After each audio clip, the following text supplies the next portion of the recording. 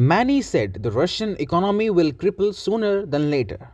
But nobody paid attention to Russia's biggest economic weapon against the West. A weapon that will make the Russian economy invincible. A weapon that will make Russia great again. Hi and welcome, you're watching India's World. We discuss geopolitics here. Subscribe to our channel and press the bell icon for more interesting videos.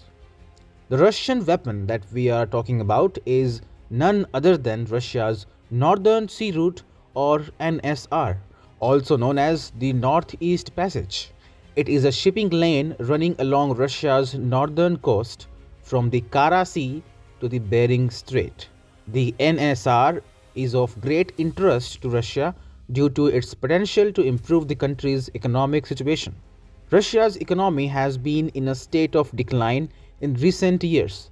Additionally, Western sanctions imposed in response to Russia's annexation of Crimea and the ongoing conflict in eastern Ukraine have further hindered the country's economic growth.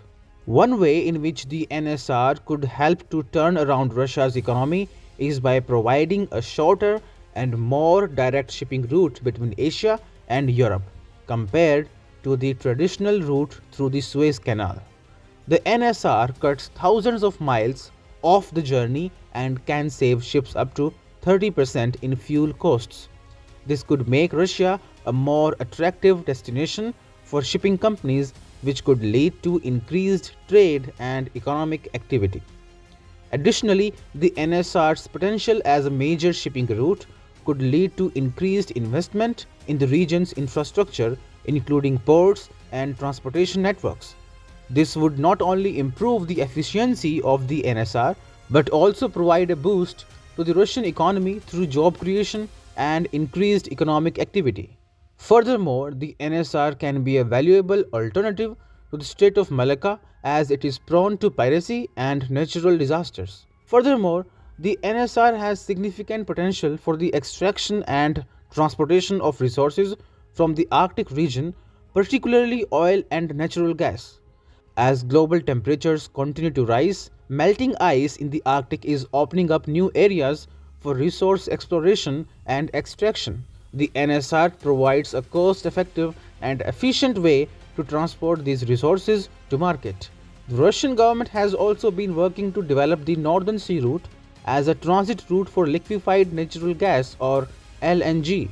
The NSR would provide a more direct route for LNG shipments from the Arctic to Asia, which could reduce transportation costs and increase Russia's leverage in the global LNG market.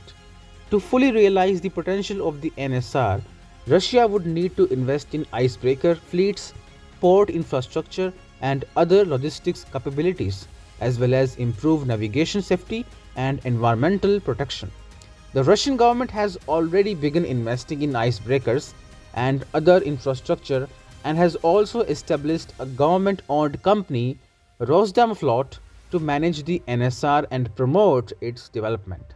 It has the potential to attract increased trade and investment and could open up new opportunities for resource extraction and transportation. However, for the NSR to reach its full potential, significant investment in infrastructure and logistic capabilities is needed. And that is why now Russia is roping in international players like India, China and Japan to help it develop the NSR. It was reported in the media last year that India was looking to expand its presence in the new oil project being developed by the Russian national oil company Rosneft in the Arctic. All in all, Russia's international stature is only going to rise in the coming years. Western aspirations to drive the Russian economy into ground thus stand shattered. India's World, telling the right side of the story.